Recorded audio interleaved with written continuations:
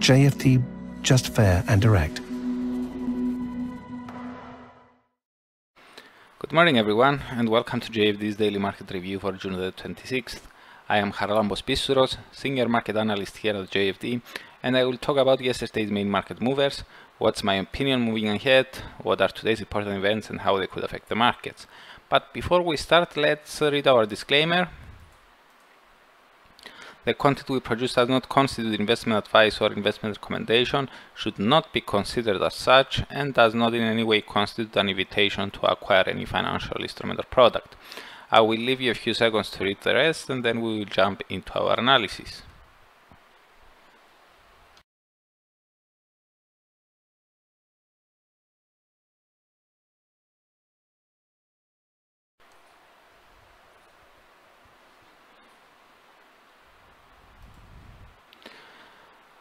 Okay, the dollar traded lower against the majority of the other G10 currencies on Thursday and during the Asian morning Friday. It underperformed the most versus SEK, NOK, NZD and Aussie in that order, while it lost the least ground versus CHF, the Canadian dollar and the Japanese yen.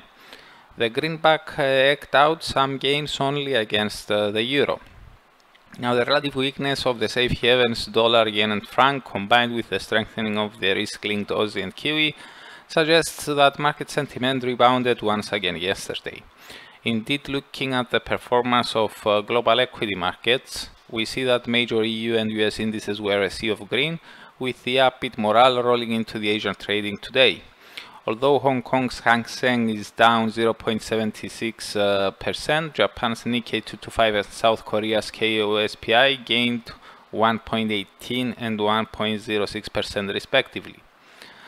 The revival of market optimism may be owed to ECB's decision to expand its stimulus efforts, as well as the relaxation in some capital requirements in the US that ought to free up cash for lending.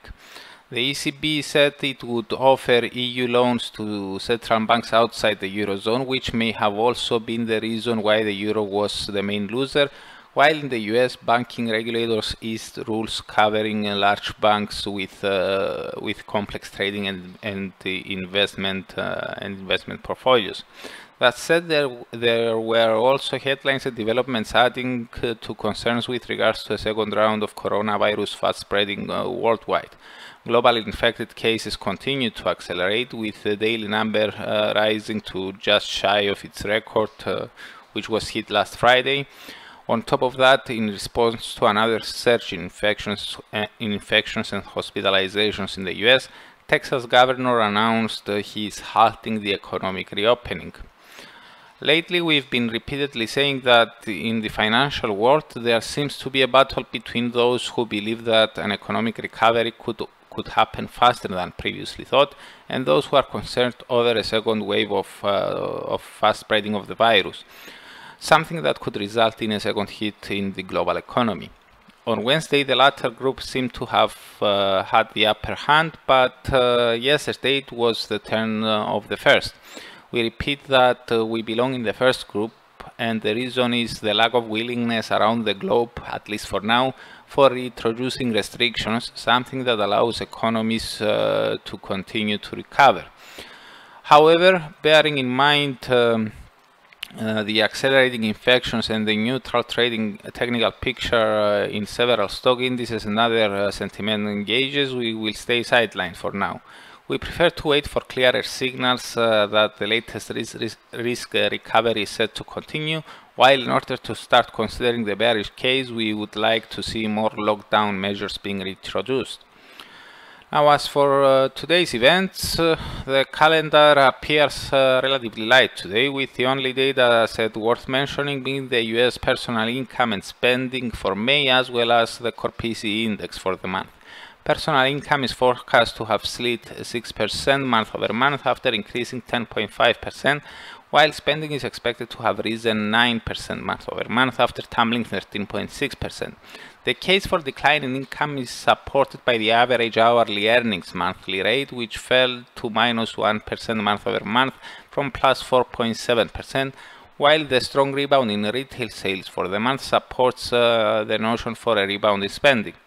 As for the core PCE rate, the Fed's favorite inflation gauge, it is expected to have slowed to 0.9% year-over-year from 1% year-over-year. The case for that is supported by the core CPI rate, which slid to 1.2% year-over-year from 1.4%.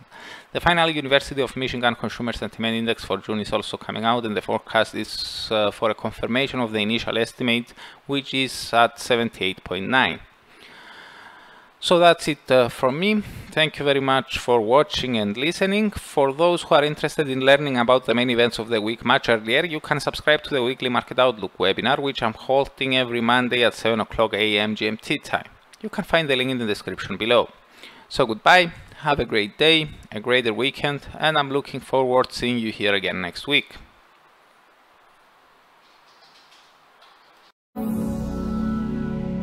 JFD, just fair and direct.